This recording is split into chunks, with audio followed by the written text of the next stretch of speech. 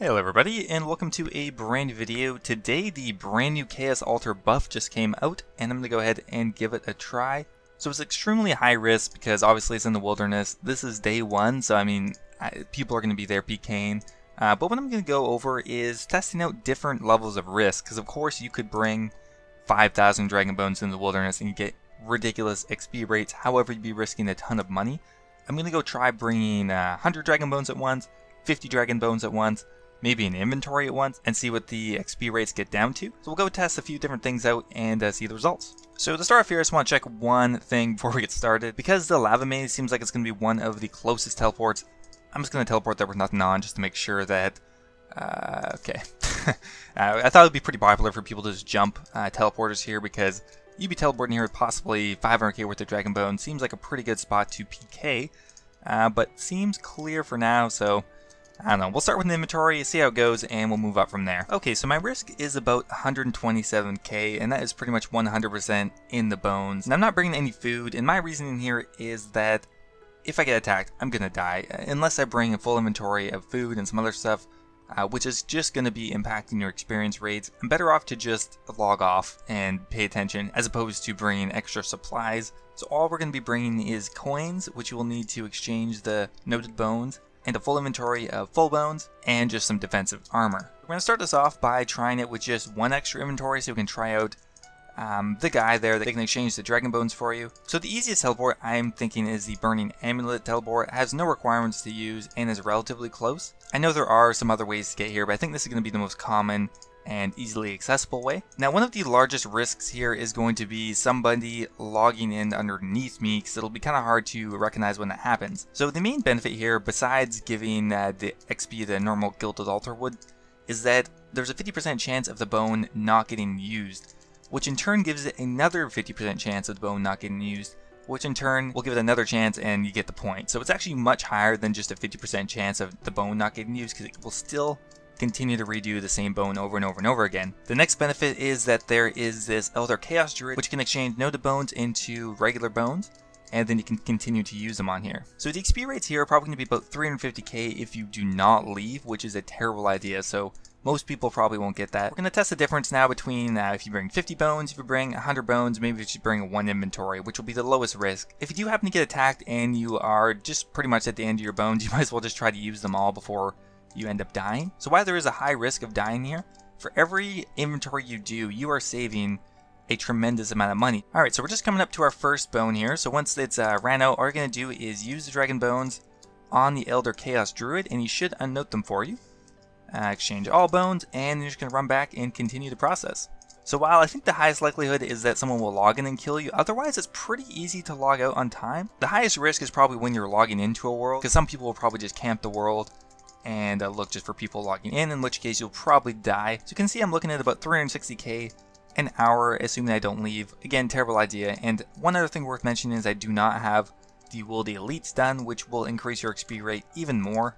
Okay, logged it on time, and I wasn't even paying attention. So obviously the 360k an hour is if you're not interrupted, which is not going to happen, but it's a good baseline to start with.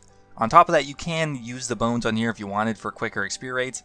Not going to bother doing that because it's just too much work. I think it's more important to pay attention to your surroundings, make sure you don't die, as opposed to being able to use the bones quicker. Honestly, once you're at the end of your inventory, it'd just be easier to die.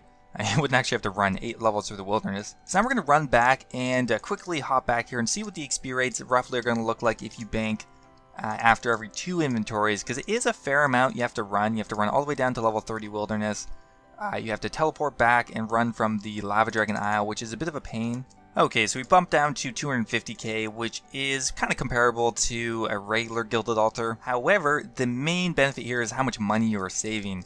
You're saving more than 50% on every bone you use. So you can see how much experience I've gotten here. 25k from just over 50 bones, which is quite a bit more than normal. Alright guys, so we're on to our second batch of items, and that's going to be 100 at a time. So you can see the XP right here. We've already done one inventory. So you may be wondering why it's pretty much on par with the last one. Well, I have been interrupted quite a bit more this time, so I wouldn't take this as fact. I would say you get roughly 300k an hour if you were actually, if it was an even playing field. Last time I only got attacked like once. This time I've been harassed quite a bit more for whatever reason, but still, I've only died once, and that was with a fair amount of bones, but we'll calculate after to see if that was actually worth it. A couple things I've learned is close the door. Close the fucking door. Because a lot of people are actually just running in. With the door closed, it gives you just an extra second pretty much to log off, which is actually quite invaluable at this point.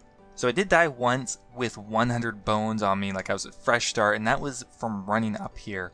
It wasn't actually just as I teleported, but he somehow just surprised me. I thought he was the Chaos Elemental Dot, and it was just some guy running down, and he got me. So that was a bit of a loss. And the second time I did lose 25 bones because my computer actually crashed, and I logged back in. Of course I died.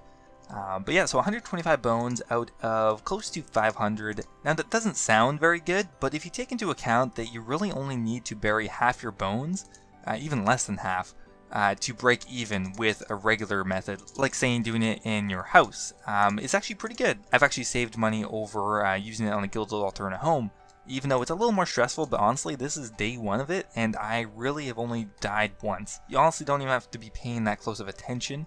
I've had a couple people aggro me, but I've gotten away with 0 food. You just run pretty much south and hope you get to the 30 wilderness. Those people kind of suck. So after testing 100 bones at a time and 50 bones at a time, which one do I think is superior? I would say 50. While you are losing a bit of experience, you are risking half as much.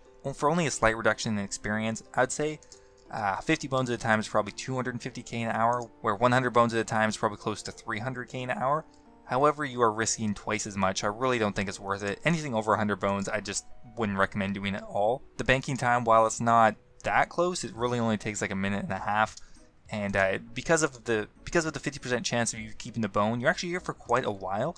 And yeah, so that's pretty much it. We've done 200 bones. So let's go back to the Grand Exchange. We'll go and calculate how much money we've actually saved, because we've definitely saved money over the conventional method.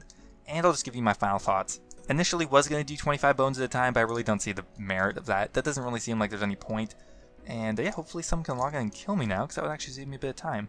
So in total I buried 500 bones, but I took a sample size from the 200 I buried uninterrupted, and by that I mean I didn't die or anything like that, because it was easier to keep track of. So from 200 bones I got 108k experience, or 542 XP on average per bone. Normally from 200 dragon bones you would have gotten 50.4k had you used it on the Gilded Altar in a POH.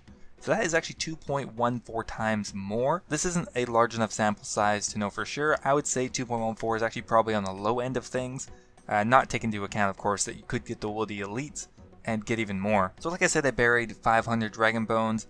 Of those 500 I ended up losing 125 of them. Which was a pain, but in the end I am actually still up. So in total, for the 375 bones of the 500 that I did end up burying, I got 203k experience in total.